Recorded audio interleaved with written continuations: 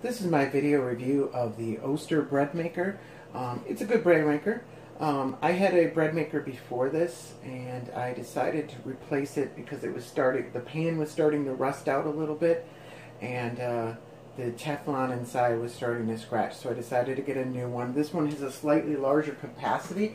It's got, I think it's a little bit bigger. I don't remember what the units were. But the bread pan's a little bit bigger. The lid kind of pops off kind of easy, and that's a downside, but it's not a huge deal. It's like a plastic hinge, and I know some people have complained about that. I don't see it as a huge problem. My last one had a plastic hinge. Most of them are going to have plastic hinges, and I don't think it's really a big deal. It's just, it is a little annoying that this one comes undone so quickly and easily. But other than that, I really like the bread maker. One thing I will say about bread makers in general is that you probably do not want to I don't recommend actually cooking bread in them.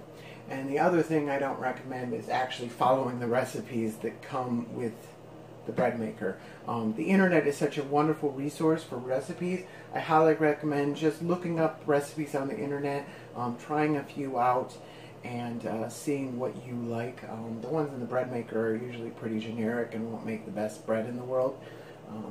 So you can probably, even for white bread, you can probably find a better recipe on the internet. If you do decide to cook bread in it, what'll happen is you'll cook it with this paddle still in the bread. And it will, you'll have to pull it out, and it'll leave a big hole in the bread, and when you slice the bread, and also this is kind of a weird shape. What I highly recommend that you do is that you mix the dough, using the dough setting, you pull the dough out and you put it in a regular bread pan. You would normally let it rise for about a half an hour with a towel on top of it, and then you put it in the oven and you get a really nice loaf that looks great. And you're not going to have that thing in the bottom. It takes a little bit longer. If you really need to use the timer setting to have the bread ready when you get home or something like that, then maybe you cook bread in this thing. I've only done it once or twice, and I really don't find that's useful. What I have done a bunch of times is I cook pizza dough. I cook cinnamon rolls. I cook raisin cinnamon bread. And I've cooked pretzels, and like none of those things are things that you're going to want to actually cook in here, but it does a great job of mixing the dough. And the reason why I use this is because you have a bunch of dishes that you use when you normally mix dough. First you would use a mixer, and then you would knead it on the countertop. It takes a lot of work to knead it, and then you put it in another pan and you would let it rise. And this does all of that in one pan. And this pan it's covered with Teflon.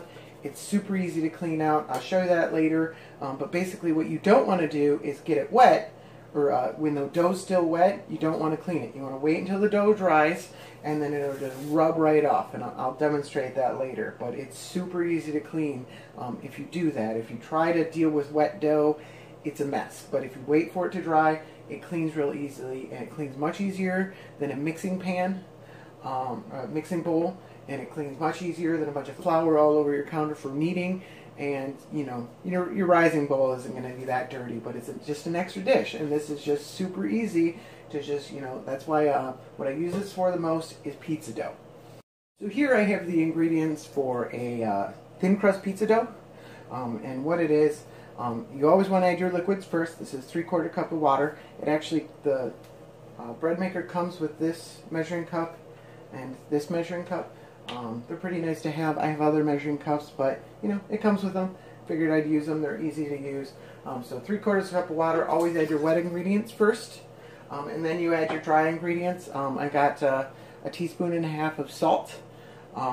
You always want to add your flour last, or second to last, and your yeast last. I usually do a divot on top of the flour, and I put the yeast in there. And you don't want to have your salt come in contact with the yeast until you've started the actual mixing. So if you're putting it on a timer, you can put these ingredients in. You put the salt in second, a teaspoon and a half,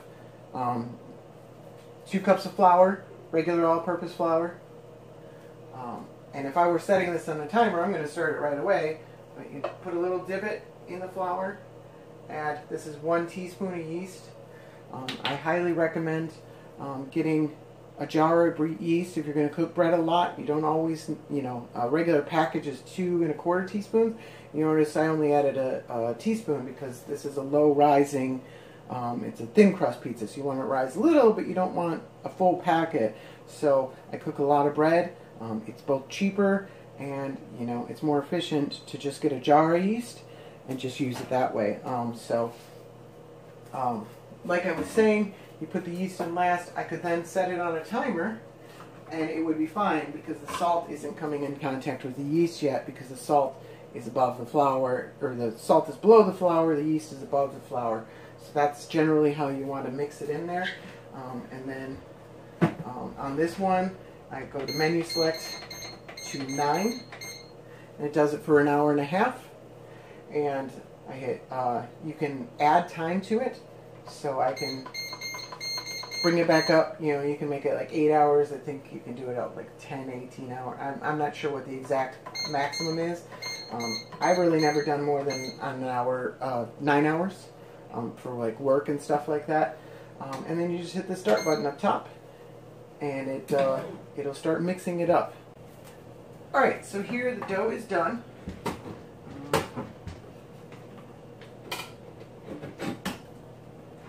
Pull the pan out and unplug it. It's fine. It looks like that. Looks really good. It's got a decent amount of stickiness. It's just about the right amount. I did add a teaspoon of flour. It was looking a little too sticky. During the early mix cycles, it stops a couple times. It's a good idea to check it and add a little flour or water as needed to get it to the right amount of stickiness. It's going to be pretty sticky. That's fine. You could take this and this is a thin crust, so I recommend rolling it out instead of trying to hand toss it or hand set it up. I actually think you want it thin, so I recommend using a rolling pin to get the best crust for this. And you could, we use a pizza steel, not a stone, but you could use a pizza stone, but I really like our pizza steel. And you get a really nice crispy crust. It's like a pizzeria crust. It's delicious. But what I'm going to do with this is I'm actually going to store it in the fridge. Pizza dough will poof up a little bit less if you store it in the fridge for about 24 hours beforehand. So that's what I'm going to do. I'm not necessarily going to cook it today. And it can store for about 2 weeks. So what I'm going to do is I'm going to do some non-stick spray on a plastic container and scoop the dough right in there.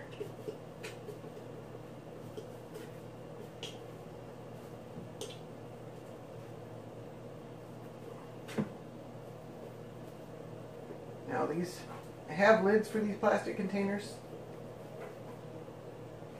but this is going to rise a little bit, so I highly recommend not putting a lid on it. It will probably just blow the lid right off from the air pressure it creates. So I use some plastic wrap.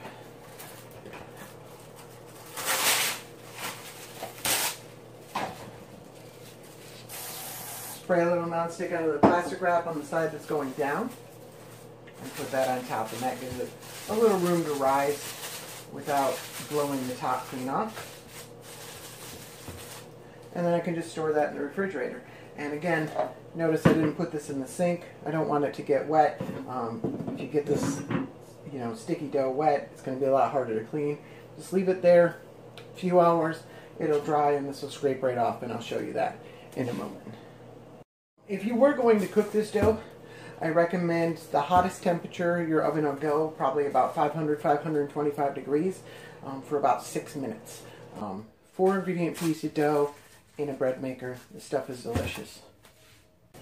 Now, as far as cleaning goes, I've learned first of all the hard way that you want to pull this paddle out while the dough is still wet, because if you leave it on there, it'll stick kind of bad and it'll be hard to remove. So you want to remove it before all the dough dries while it's still wet, and that'll make it easier to remove. But you can see down there, that's all we have left is, you know, and it's dried. It's not sticking at all. I can just dump it down the drain. And the pan's almost clean already. We got a little bit of dried dough in here. That's easy enough to clean out. I use a scrub brush.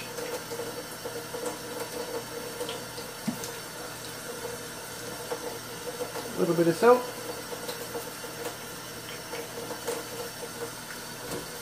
That's clean. And this one's even easier. Quick once over. You do want to make sure this post gets clean. Get that a little bit better.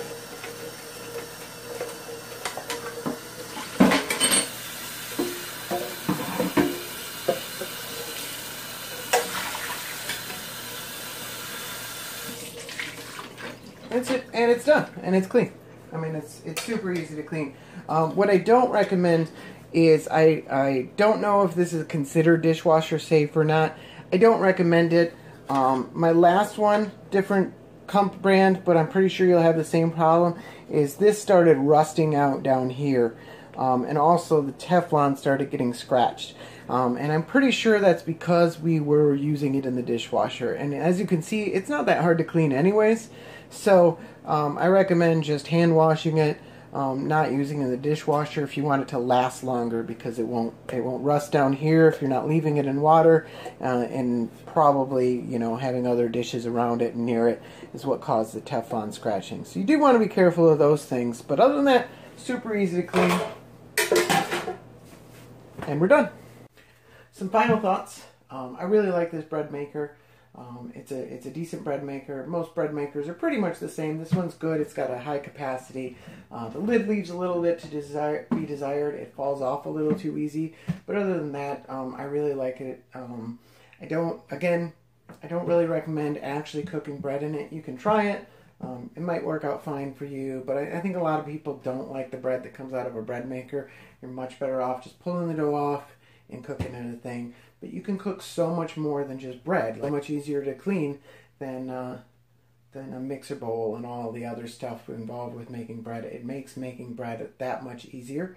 And honestly, I probably wouldn't make as much bread if I didn't have a bread maker. So that's why I love these things.